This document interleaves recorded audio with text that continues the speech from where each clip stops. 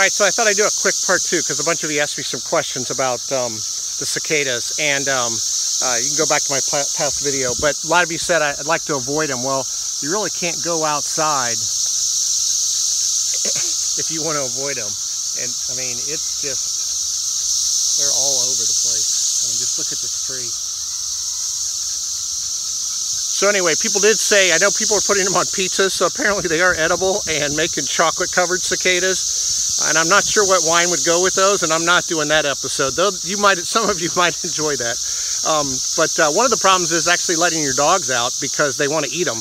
And Louie's with me on a dog walk, and he's out on a walk with me because he, if I let him outside by himself in our yard, he would just eat them and not eat his food. And apparently if they eat a bunch of them, it's bad for him. But anyway, cheers everybody. Welcome to the 17-year cycle of the cicadas here in Ohio.